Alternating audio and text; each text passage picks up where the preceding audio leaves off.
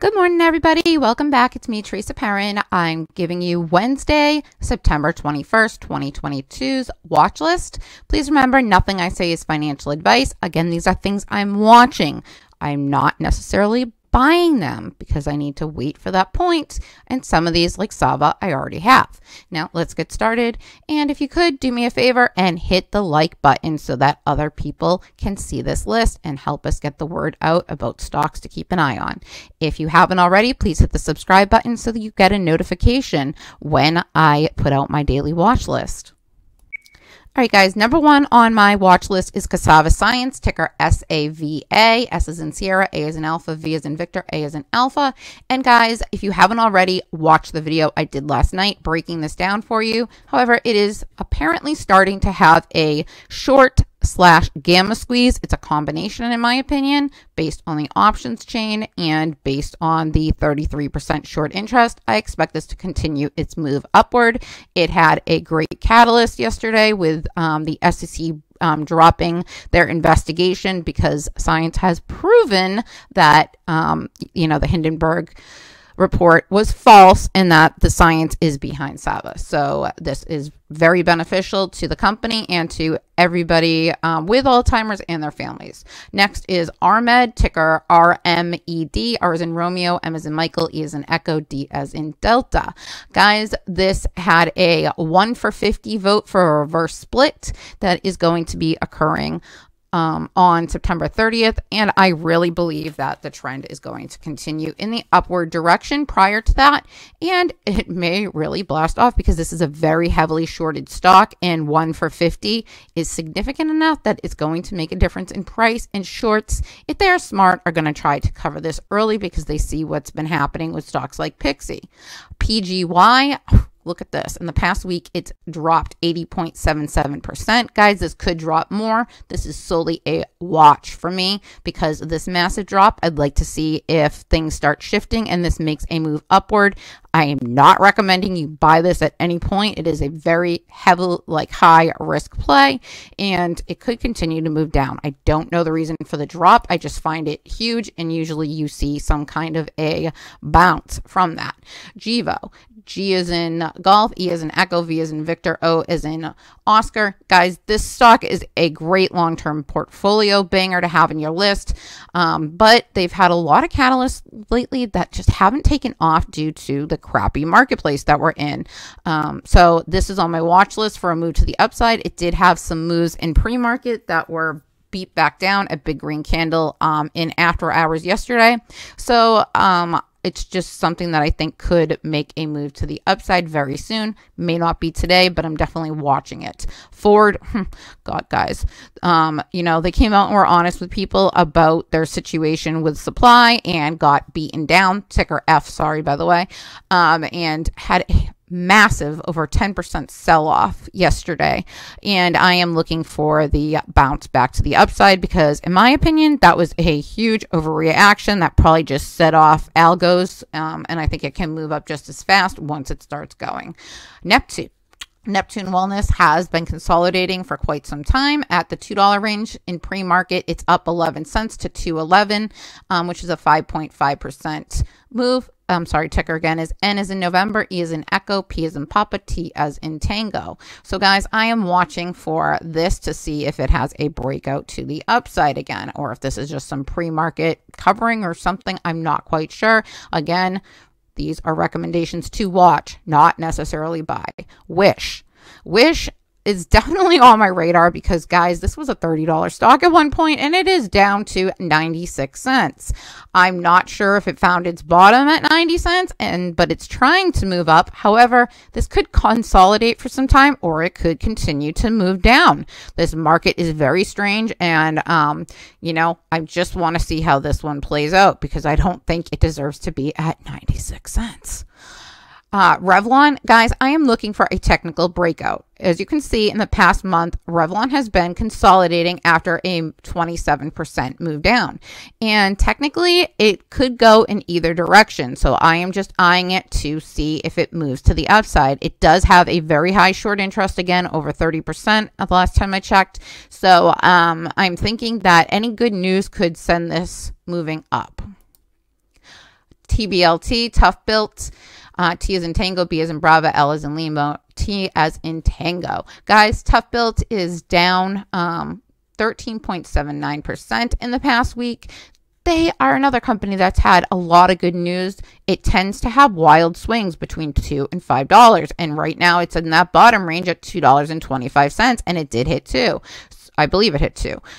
So guys, this is definitely on my radar for a move to the upside. Another stock that's been like seriously beaten down that, in my opinion, has shown nothing but growth. And you want a company to invest in long term, and you're going to see some big moves when this market recovers. This is definitely one of them. SPY. I think SPY is going to have some big moves today because obviously Powell's speaking, and I'm going to be watching to see if there's anything worth taking advantage of, whether it be to the up or the downside, guys. You can play calls and you can play puts in these stocks, and also you could play it as a hedge for other things in your portfolio. Just in case there's a move to the downside, you know, you could buy a protective put. I'm not suggesting you do that. If you don't know what you're doing, then definitely don't touch it because these expire very quickly. Either today or Friday are your two options you would need to purchase. I believe, I could be wrong because I haven't even looked to see what's there, but they expire every 2 days. So normally Monday, Wednesday, Friday is the way they work. But guys, this is definitely one that you could see some volatility and make some money in either direction. Now, SOBR got news about them considering having to put devices in new cars going forward for your blood alcohol content. And that sent this flying in the after hours yesterday, up 173.79%. And guys, it hit like $4 or something at one point. It was just crazy. So I'll be watching this to see, because it's pulled back down, if it consolidates and makes a move to the upside. And then I'm also watching D as in Delta, G as in Golf, L as in Lima, Y as in Yankee, because this is another company with the same type of product, you know, for blood alcohol concentration in your vehicle. So I'm going to see if it, you know, does a sympathy play or not. But it did have a massive move, like up to 80 something cents in the after hours, and then it pulled back down, guys. So I think that this could technically have a move to the upside today. Ceros, S as in Sierra, Y as in Yankee, R as in Romeo, S as in Sierra. Guys, this had a recent reverse split, and they pulled it right back down like they generally do with reverse splits, and not what we've been seeing lately, though. This morning, right as I was about to record this, it broke out. So something's going on here. I think, I don't know if shorts are covering or if there was news I haven't had a chance to look yet because I want to get this out to you. But definitely, this is Sava's number 1 on my list today, and SYRS, Ceros, is number 2. I really think that we could have a big move to the upside today. AMTD, HKD, it's up 13% in the pre-market. Guys, this is a very volatile, high-risk play. I won't touch this myself. However, there's lots of people that will.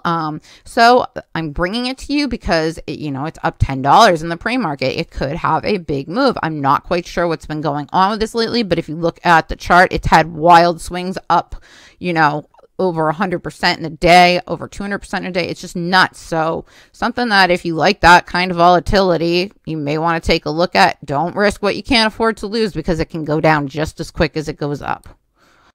VRAX had a very nice move yesterday. It's pulled back. Guys, this has been beat down. It was a $29 stock at one point, and it's at $3.06.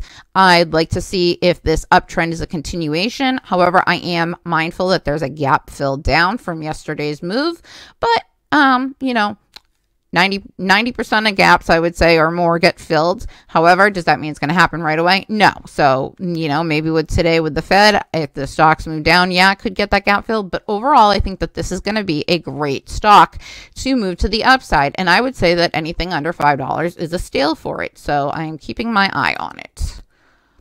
AVCT, I think you all know this if you watch this channel by now, but AVCT looks like it's going to have a flag breakout at some point. I don't know how long this is going to continue, but I am watching for the next break, and I would expect this to move to the upside. Again, those rumors that Microsoft is the company that is buying them out continue to be floating around. Guys, like I said, there's no proof of this, so hey, you want to spread rumors and the stock goes flying, I'll take it whatever way it goes up. up, that would be great. But guys, I'm not going to contribute to that and be dishonest with you. I do not have any proof that that is the company that is trying to purchase them. I do know that this company is a buyout candidate, and the writing on the wall is that that's going to happen soon. So definitely high on my watch list. Great position that, you know, I just try to keep adding to. Indo is an amazing play, guys, and this should be on everyone's watch list. This kind of has been bouncing recently between like the $6 and $8 or $9 zone since it's had this massive sell-off where I think it hit somewhere close to 100 or maybe even over $100. I can't remember the exact number at this time. But guys, this is going to be a banger in the energy field, in my opinion.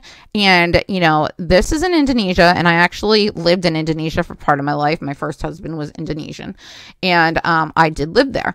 And my daughter's half Indonesian. And I'm telling you, they have a ton of natural resources. When they were digging for oil, they found gas, or what they think is a gas channel. So guys, there is news waiting to be broken because they're doing more investigating, because this could be just an amazing find for them. They could be sitting on both natural gas and oil fields. So I really believe that this is long-term going to be an absolute banger, and that news should be breaking any time now. And when it does, I think you're going to see a huge move to the upside if indeed they are in a rich natural gas area. HAL is also an energy play. This is a gas company, and I am watching them for a move to the upside, guys, because I think that it's going to get very expensive and that these companies are going to make a ton of money. This has kind of been in the past 3 months just consolidating, and I think it's getting closer to having a breakout.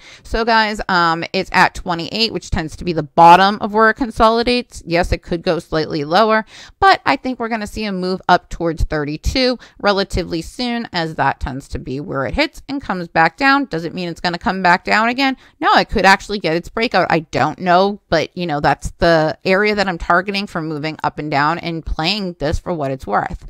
Palantir is trending right now. Ticker PLTR. P as in Papa, L as in Lima, T as in Tango, R as in Romeo. They are up just 3 cents in the pre-market at time of writing. But guys, you know, there's a huge contract they had with for $20 million with Hyundai Heavy Industries. So I believe that this potentially could be a runner today. Again, a lot's going to determine what Powell says. If the interest rate is 0.75, it's been or 75 basis points, then it's been priced in.